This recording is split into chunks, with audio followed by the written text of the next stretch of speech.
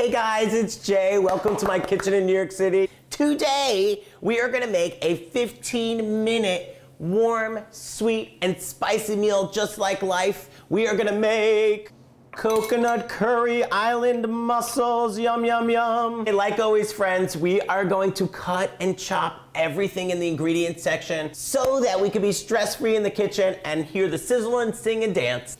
Okay, so I sizzled one red onion with some olive oil, salt, and pepper for about 2 minutes to get it translucent, which just means it's clear but not brown.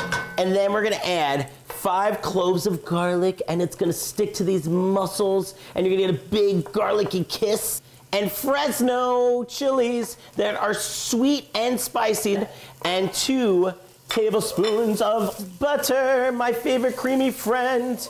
Okay, I'm gonna duck down because I'm in my New York City kitchen, but here is the secret flavor ingredients. You can get this in your international food aisle. 1 can of coconut milk, full fat, and then Thai red curry paste that is sweet, spicy, and it's this warm hug that you get around those mussels.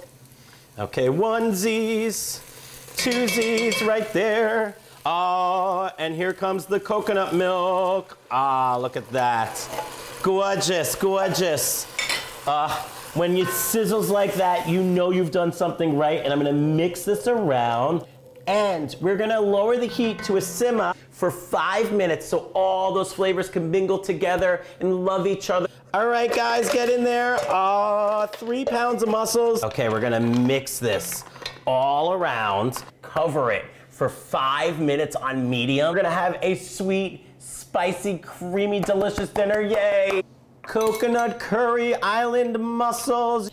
Okay, so we're gonna add some beautifulness to this. Some of that lime zest is gonna add a big burst of sunshine, a big pop of mint on top as well too.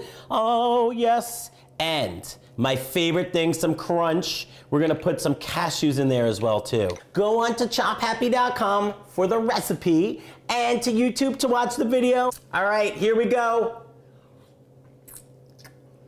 Oh my God, it's a little briny from the ocean, and then you get that creamy coconut flavor. The spice at the end from that curry, yay.